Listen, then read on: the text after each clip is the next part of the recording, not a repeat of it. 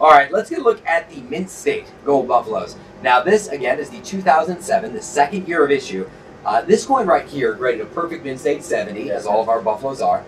But the 07 is actually the lowest mintage of the mint state buffaloes outside of course, those very rare 2008 coins. Yes. So as far as the standard issue mint state buffaloes, this is the lowest. You had 136,503 total made. To be exact. To be exact. And how many they produce. A very small fraction that, of course, would be graded a perfect mint state 70 like this one. Now again, this is 24 karat gold coins. They're 1 ounce, very dense, very heavy metal, and if you've never held a gold coin in your hands, you really need to just feel the weight of it. It's something enticing about holding gold in your hands.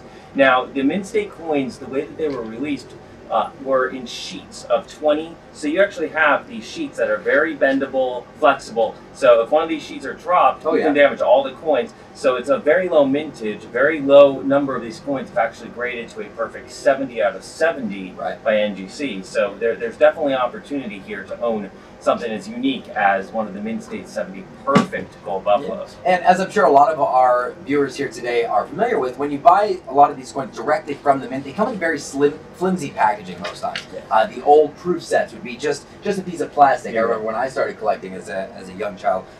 And you could really easily damage those coins. You can't get the oils from your hands on them, but as far as dents and dings and marks, very common, very easy. These made it through. This is the perfect grade. It does not get higher than this. A mint state 70. It's a perfect example. There's nothing more to be said other than you need to order at least one. Put it in your portfolio. We do offer discounts and opportunities for you to buy numerous examples of these coins. Put them away. I mean, again, with these economic uncertainties, with gold moving up, these prices on these coins will surely move up as well. So now is the time. We don't have vaults full of them. We don't have many of them around since there aren't many left out there in the marketplace. That's why it's an opportunity for you to own one of these today.